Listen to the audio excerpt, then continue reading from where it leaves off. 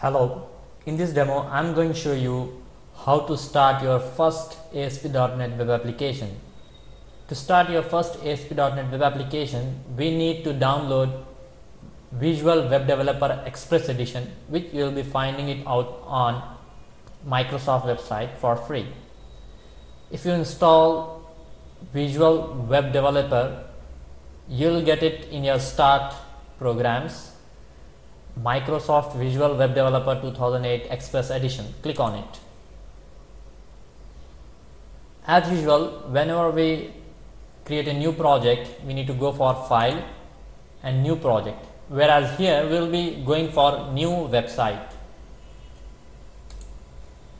It is going to prompt me a window where I will be selecting ASP.NET website, and I will browse it to a particular folder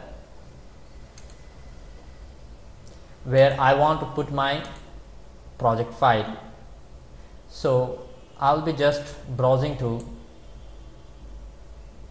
projects, Aquin laptop, Aquin, to the trainer. This I'll browse it to ASP.NET. I'll say OK. I'm going to store my project in ASP.NET folder in my first project, and I'll say OK. Now let's have a quick walkthrough on all the windows that we have in our Visual Web Developer and all the files that we get by default, all the folders that we get by default. So you might have seen default.aspx page here. Now I'll just close this. I'll go for View and Solution Explorer. Now this is the window that we are going to work a lot with. If I close this, I can get this window back from View Solution Explorer. Now if you observe this window, this is our solution in which we can have projects. So I have my project as my first project, in which by default I get a folder called as app_data, a web.config file, and a default.aspx page. You may see this plus symbol just beside this file. If I click on this, it is going to explore and it is going to show me one more page called as default.aspx.cs. Now this page is called as code behind, or I can call it as my code page. Now I have got two pages, one file, web.config file, and a folder. Now if I double click on this default.aspx page,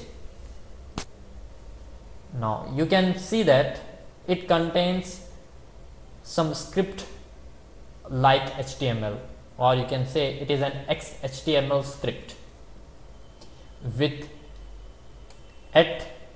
@page tag. We call it as attribute, we call it as directive, we call it as page directive. You can see that we are working with C# programming language, and code file is default.aspx.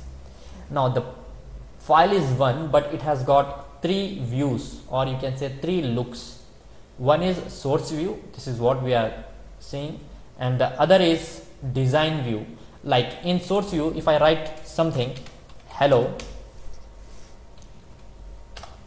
and if I switch to design view,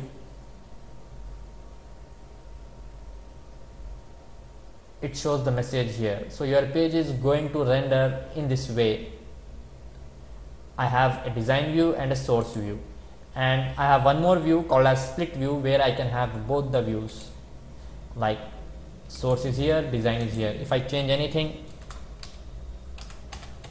it is going to reflect up there, and if I change anything, it is going to reflect down here.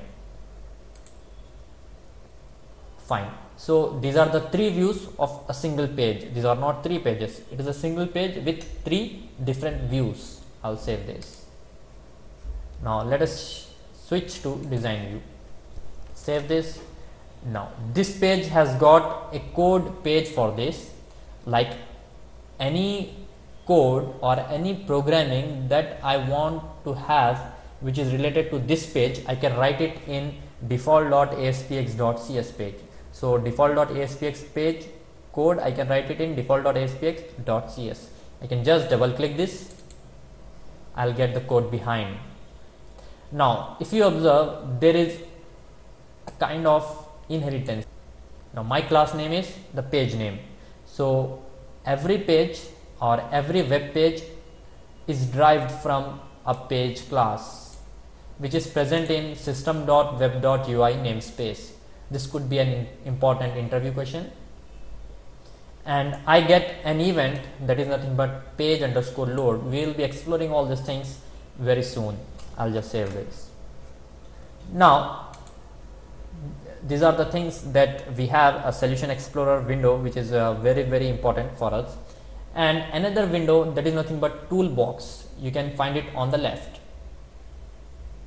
So I got this toolbox window where we have various controls: standard controls, data controls, validation controls, navigation controls, login controls, web parts, Ajax extensions, and HTML controls. So I have all the tools available here. If I lose this window, I can get it from view toolbox. Again, this is an important window. Initially we will be working with standard controls, then we are going to work out on data controls, validation controls, navigation controls, login control, Ajax extensions, and we are not going to work with web parts in our video series. Now if I drag and drop any control, say I am dragging and dropping a button, I want a button on my page. So what is that I can do? I can simply drag and drop it on my page. I'll get the button. Now whenever I drag and drop any control, my first and foremost thing that I should do is name it. You drag it, you name it. This is what the standard that you need to follow. Whenever you drag any control, you should give a proper name to it by following basic naming conventions. So we will be going through even that throughout our course. Just I'll right click and I'll say properties. I'm going to get a new window that is nothing but properties window. Now I'll close this solution explorer, I'll select the button, I got the properties window. If I lose this window, I can get it back again from view properties window. Now in this properties window, I have various properties related to this button. I can set the color, I can set the text, I can set the font, I can do anything which is related to this button. Now I need to set ID, which is very important. I'll say btn submit. So if you are naming a button, you need to prefix it with btn. These are the coding standards that we follow normally. And the text on the button, I'll just change it to submit. And the for color, I'll change it to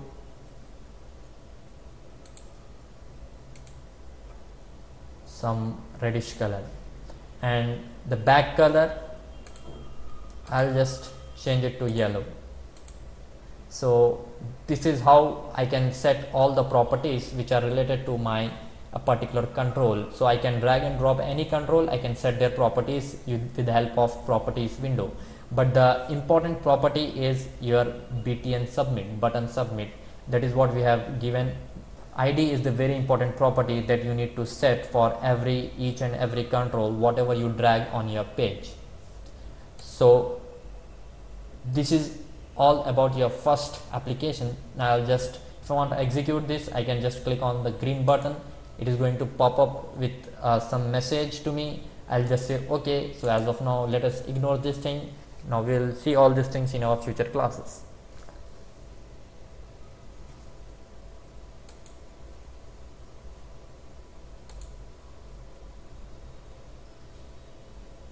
So I got my page output, hello world with a button.